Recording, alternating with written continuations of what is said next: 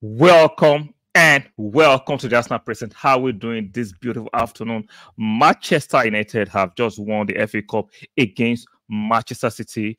When I did the preview, I gave Manchester United a 10% chance. Like I said, logically, Manchester City should be beating Manchester United, but there's a chance. I've always said it, when it comes to football, it's very funny. Even though the team we overwhelmingly think should be winning, sometimes can fail. We also Manchester City lose against a very poor Manchester United. But in isolation for today's game, Manchester United were not very poor. You can see they were defensive. Were they very poor? I will not subscribe to that. In fact, they had more shots on target than Manchester City. Before we continue this conversation, let's adhere to our protocol here. Like the video, subscribe, and make sure you turn on your notification bell. One more time, strike the like on the video, subscribe here to subscribe, and do not forget to turn on your notification bell. Now, I've seen some trolling, some chest beating by Manchester United fans saying we've had a better season than Arsenal fans, and Arsenal fans actually join in that narrative and shouting, yes, Manchester United have had a better season than Arsenal. If you're an Arsenal fan with a brain and you subscribe to that narrative, I can help you. You actually agree and subscribe to the fact that Manchester United, this Manchester United that has been polarized throughout the season, some of them want him Ten Hag out, some of them want him out, want him to stay. They've been shouting how poor they've been in most games, and they managed, right, to actually clinch the FA Cup. Are you thinking objectively that Manchester United have a better season than Arsenal? I can help you.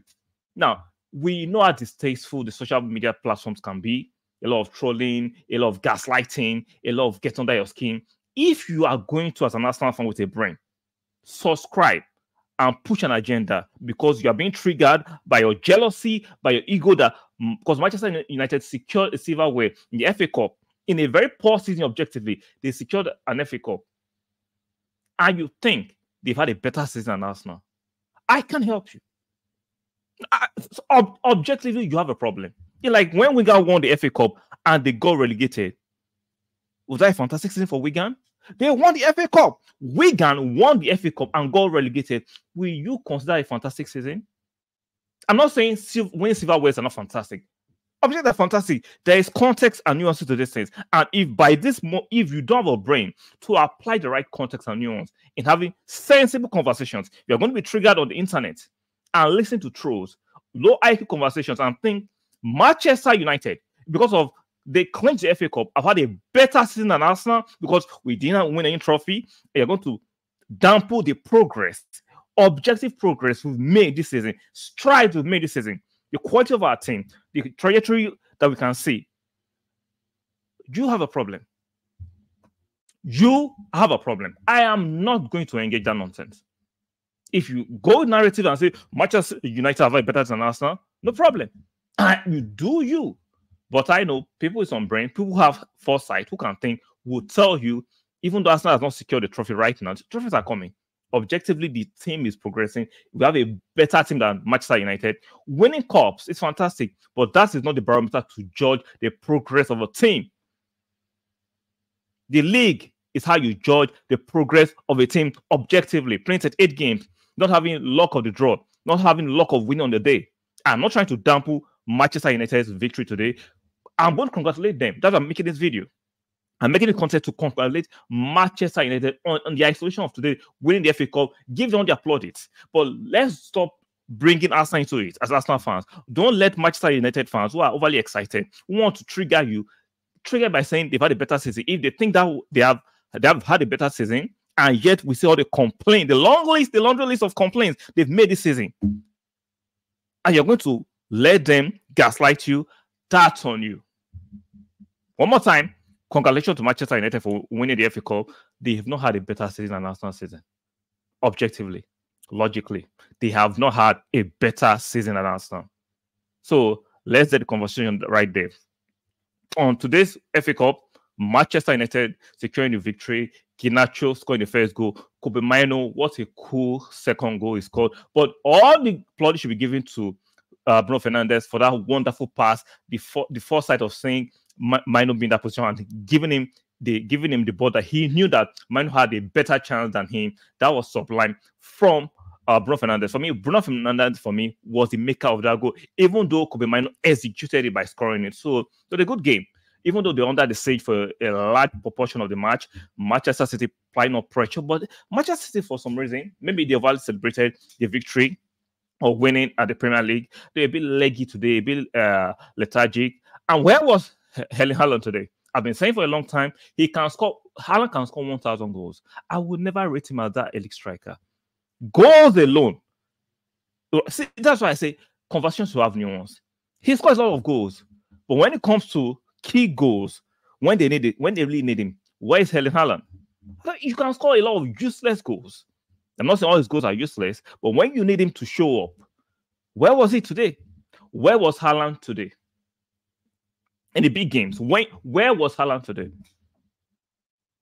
So Manchester City, the mentality, so-called mentality mustard. Remember the mentality Roger was referring that Arsenal lacked?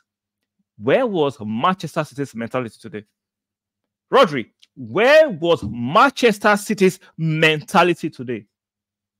Because you're so quick to gloat in victory when you won the Premier League and to, telling all that care to hear that the reason why you won the Premier League, well, you had a better mentality than Arsenal.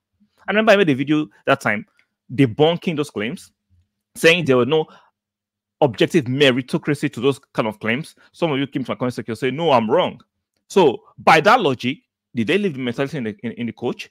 They left it at the Etihad or the training ground. Where was the Man City's mentality that they usually have? Where was it today?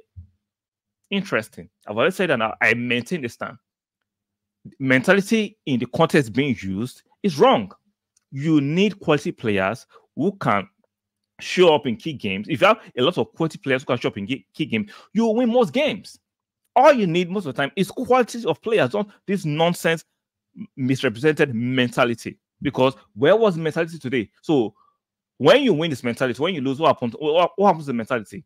You kept it somewhere? It's just crazy. Absolutely ludicrous and crazy. So one more time, I am going to give all the plaudits in isolation to today for the winning the FA Cup, Manchester United, regardless of how their what will I call it? Their fans are going to rub it on Arsenal fans and taunt us. See, do not get triggered, Arsenal fans. It comes with territory. If you're not used to the banter nature of football, you should not be watching it. It comes with territory. And I'm not taking it too seriously because I know it is low IQ. It is low IQ to think Manchester United have had a better season than us because they clinched the FA Cup. That I give you the example of Wigan. Wigan won the FA Cup a few years ago and got relegated. And were their fans excited? No. Because the cups are there. It's good to win cups, but all these things have to be put in the right context and nuance to have the right foresight of how you're going to look at it. They've won the FA Cup, but we can objectively tell you Manchester United had a poor season, objectively. They can celebrate today, but they know in their heart of hearts, they know unless you have something wrong with your brain, Manchester United has had an objective poor season. Now, does it mean the Ineos will keep Ten Hag? We don't know. Will they sack him? I don't know. We'll find out in the next coming hours, days, or weeks if this will change the fate of Ten Hag regarding whether he will stay or he will sacked. So, guys, let me know what you think in the comment section regarding this victory in the FA Cup that Manchester United just clinched, beating Man City 2-1 at the Wembley. Let me know what you think about it. And some of you that actually think, for some reason, that Manchester United had a better season than Arsenal, I would like to know the rationale behind it. I would love to know. You're not trolling. You objectively think Manchester United had a better season than us because they clinched the FA Cup. Let me know in the comment section. On your way out, be kind enough to strike the like button. Subscribe, and make sure you turn on your notification bell. Very, very important. Like the video, subscribe, and make sure you turn on your notification bell. Very, very important. And I will see you guys on the next one. Keep enjoying this channel. Keep supporting. Bye for now.